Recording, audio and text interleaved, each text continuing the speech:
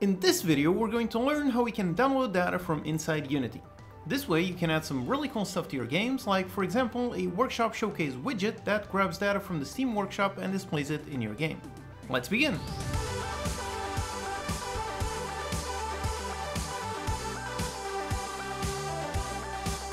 Hello and welcome, I'm your Code Monkey, and this channel is all about helping you learn how to make your own games with in-depth tutorials made by a professional indie game developer. So if you find the video helpful, consider subscribing. Okay, so our goal here is to learn how to download data from the web while inside Unity. This can be used for a multitude of scenarios. You can build some really complex stuff in your web server and interact with it from Unity. In here, we're going to create a class that we can use to download data very easily. One of the possible things you can make is this. Over here, I have a nice widget that displays workshop items for my latest game, Royale Tycoon. The game itself includes this widget in the main menu, so players can see what cool VIPs are on the workshop.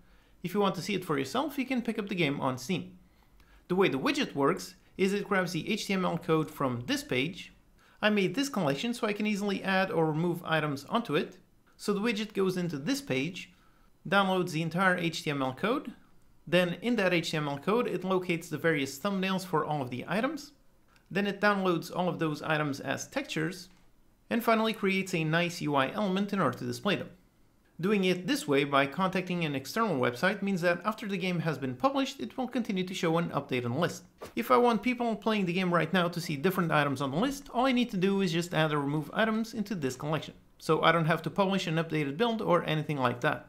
That's one of the benefits of using external data. Again, this is just one of the many potential use cases for downloading data from a website. You can use this for anything you think of that requires an external connection.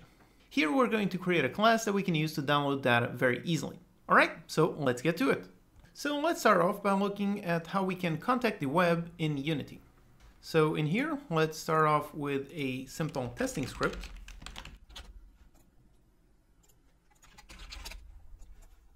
Okay, now in here, the class that we can use in order to contact the web is the Unity WebRequest, which is inside Unity engine.networking. So this is the class that we can use. As you can see, there are various methods to contact a certain URL. So let's see how we can use this. Let's start off with the simplest method. So we do a basic GET request. So for that, we have a static function called GET, and in here we pass a URL. So let's define it. In here, just for testing, let's simply contact Google. So we do this and this. Now this, as you can see, returns a Unity Web Request object. And here, if we see the definition, we can see that it implements iDisposable. So this is an object that should be disposed. So the correct way to use it is in here inside a using statement. If you're not familiar with the using statement, all it does is make sure to call dispose when we exit the code block, so this way we never forget and end up with memory leaks. So now that we have this nice object, in here we can contact the server by calling send web request. And as you can see, this returns an async operation. So the correct way to implement this is inside a coroutine. So in here we should do yield return. But we can only do a yield return inside a coroutine, so let's do that.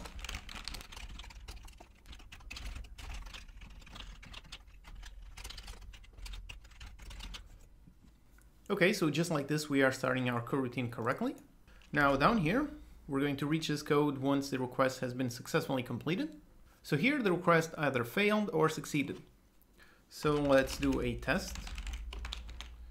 On the web request, if we have a network error, or we have a HTTP error. If we have any of those, let's do a debug log on our error. And if not, then everything succeeded. So here, let's do a debug log on what we received.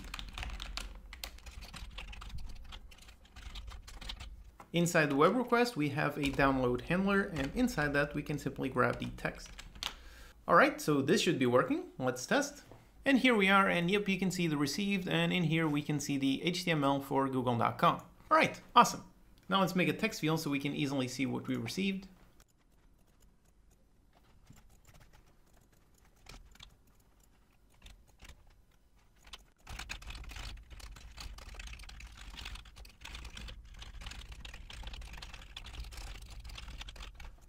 Okay, so here I've created a simple text object.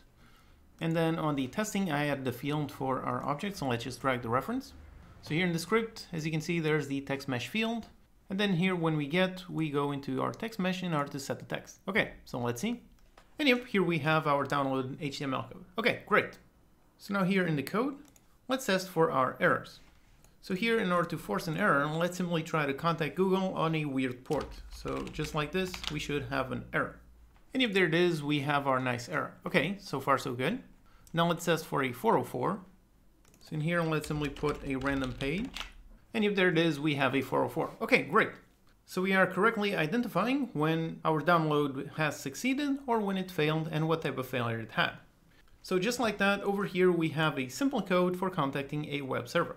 Now let's make this code easier to use. Let's put the coroutine inside a function.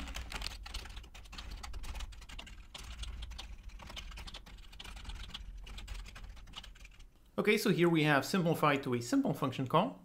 And now in here, let's also make some delegates so we can pass in actions that define the success and fail behavior.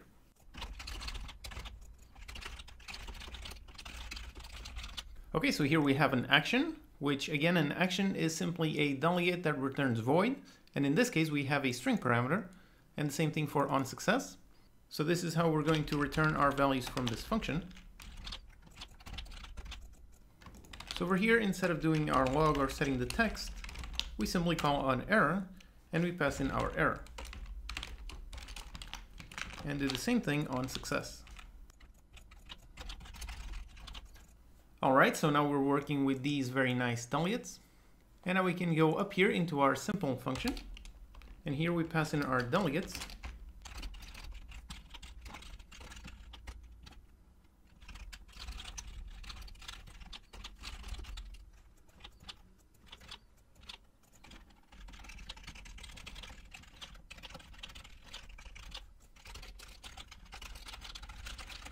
And yep, just like that. So now we have this function that is extremely easy to use. We simply pass in our URL and then two delegates to handle either the error or success. And in here, we're doing the same as previously. We're doing a debug.log on the error.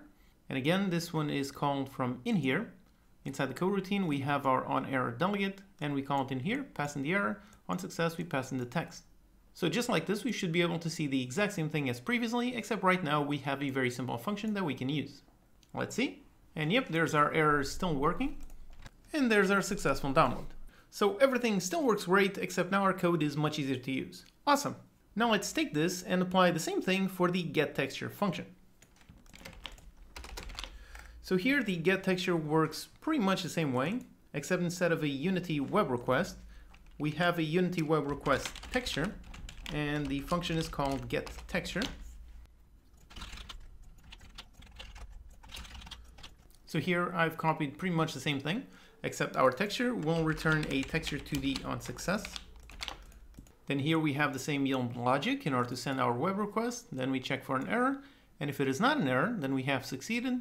And in here we can now cast this download handler into a download handler texture. And then we can now use this in order to access our return texture. All right, so just like that, we have our nice texture. So now for testing, let's go into the editor. And in here, let's make a simple sprite render, okay, like that. Now let's go to the code, and in here add a field for our sprite render. So here in the editor, let's drag our reference.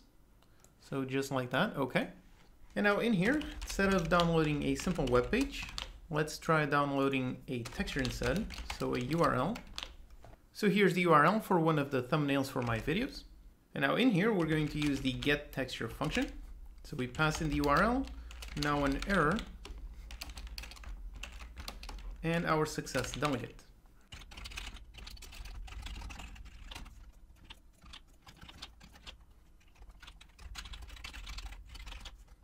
So if we succeed, we print success, and then we go into the sprite render in order to set the sprite. So here, let's create a sprite. So we do sprite.create, then we pass in our texture 2D.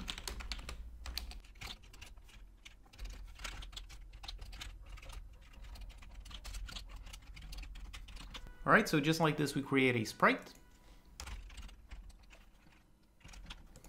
And now we can use this sprite on our sprite render. Okay, so let's see if our sprite is correctly downloaded and shown in our scene. And yep, there it is. The sprite was correctly downloaded from the web and shown in our sprite render. So again, this texture does not exist in the project files at all. It's being grabbed from an external website and shown inside our game. Right, awesome.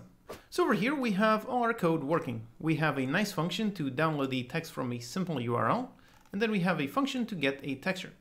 Now let's put all of this into a nice dedicated class so we can easily reuse it in multiple projects.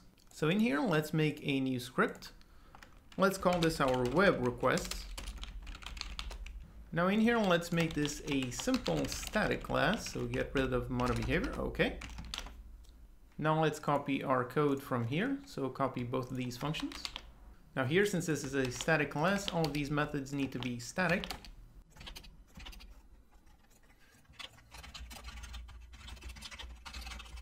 Okay, everything is static. Now you can already see an issue, which is in here a coroutine requires a MonoBehavior script to run, so we cannot use it directly in a simple static class.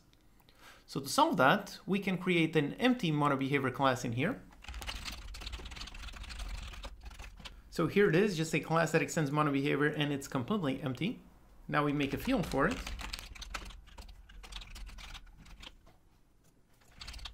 So now we can use this in order to start our coroutine. So just like that, now it works. However, obviously we need to initialize this object. So let's make a simple static init function. And in here we test if this already exists. And if this does not exist, then let's make a game object.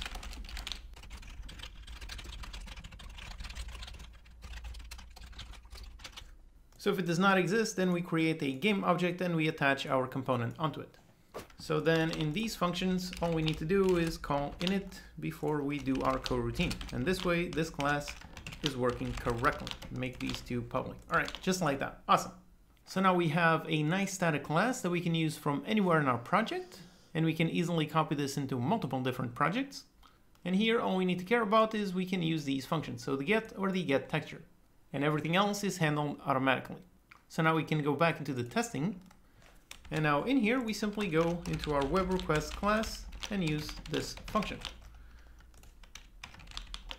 Okay, so let's see if everything still works.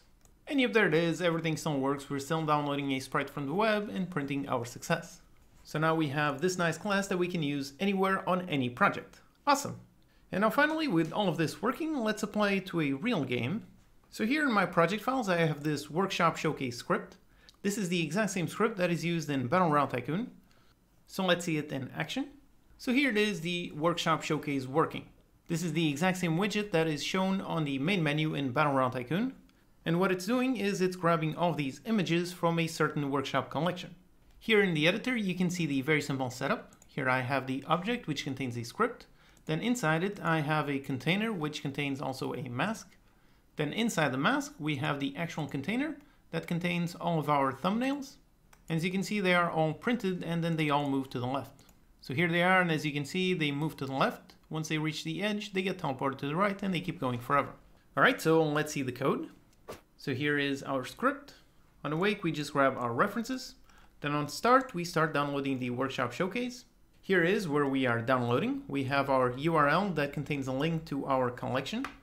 So here you can see the collection. So this is the web page that we are contacting from inside our game.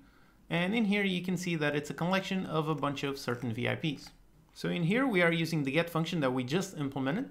We have our nice error in case something goes wrong. And then here we have our success. We grab the HTML code from that page, and then we simply do some string searching in order to locate our preview images.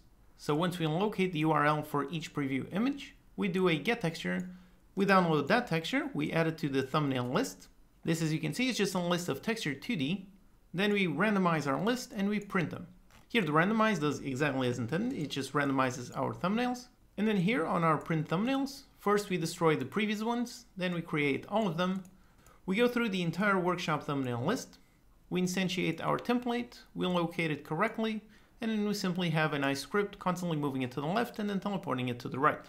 The images are shown using a raw image on the UI, which this receives a texture 2D, so we don't even need to convert it into a sprite. Again, here is the final result. And again, none of these images actually exist in our project files. They are all being grabbed from an external web server. I have used this system on several games, so here is the workshop showcase for Ninja Tycoon, and in here the workshop showcase for Hyper Knights Battles. So as you can see, I built this widget just once and use it on multiple games. Doing it this way by contacting an external website means that after the game has been published, it will continue to show an updated list. So in this case, if I want the people playing the game right now to see a different list, all I need to do is add or remove items from this collection. I don't have to publish an updated build or anything. That's one of the great benefits of using external data. So here we have the final effect, and here we have our very useful WebRequest class that we can use in any project. As always, you can download the project files and utilities from unitycodemonkey.com. Subscribe to the channel for more Unity tutorials, post any questions you have in the comments, and I'll see you next time.